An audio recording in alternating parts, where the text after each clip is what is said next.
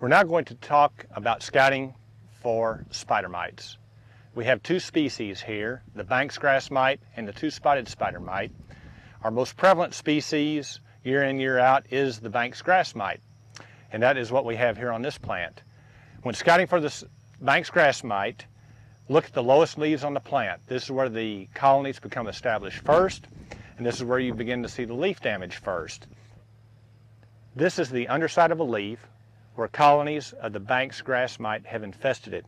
As you can see on the underside of the leaf, the area with the webbing and the mite colonies tends to be a gray color or a lighter green than a normal green of the corn plant.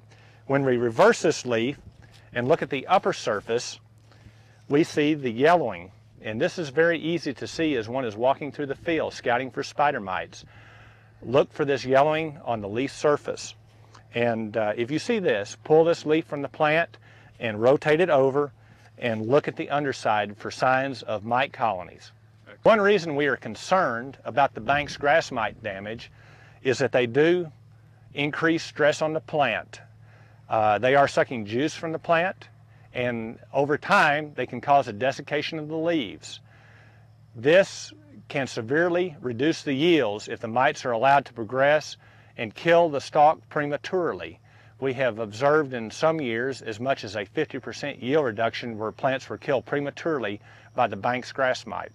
As these mites progress up the plant, so will the damage, and we'll progressively see more and more of this yellowing of the leaves as the mite colonies move up the plant. Typically, we are concerned about mites when they hit about 35% of the lower leaves damaged. If we get past 75% of the lower leaves damaged, then we begin to lose significant amounts of yield. Therefore, it's important to keep track of these mites on a regular basis and also scout them for beneficials that would have an impact on controlling the population. Also, water management can have a major impact as to how fast these mites will move up the plant. So when making decisions, talk with the grower to decide what his water management schemes are going to be. This may allow you to delay treatment for spider mites and have an application match up with your southwestern corn borer application. The two-spotted spider mite also damages the plant in a similar manner as the Banks grass mite. But one thing that we tend to notice on the two-spotted spider mite is that it does tend to be more evenly distributed up and down the plant. Therefore, it's not uncommon to find two-spotted spider mites in the center portion of the plant when we have Banks grass mites down on the lower portion of the plant. And after we spray for Banks grass mites with many of the miticides we use, we do kill the Banks grass mites, but we have no impact on the two-spotted spider mite. Therefore, when we walk back out in the field 2 or 3 weeks later, we see that the mites are covering the plant from top to bottom, but upon close inspection, we see that all of these mites are the two-spotted spider mite, which is much more difficult to control. The way we tell the difference between the two-spotted spider mite and the Banks grass mite is by the type of damage that is caused on the plant. Typically, the Banks grass mite causes the yellowing of the leaves that you can see from the upper surface. When we have two-spotted spider mite colonies on the undersurface of the leaf, we tend to get little specks of what we call stippling of the whole leaf surface, and it looks like tiny little white specks all over the whole leaf.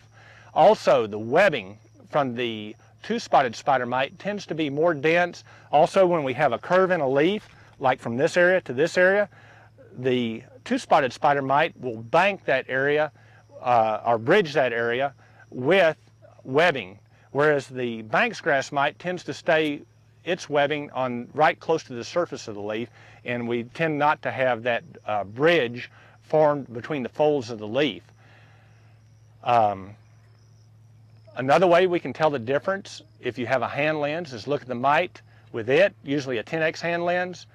The Banks grass mite will have food sacs around the periphery of the body, and it appears that it has 3 of these on each side, and they are a dark green color. The two-spotted spider mite has the same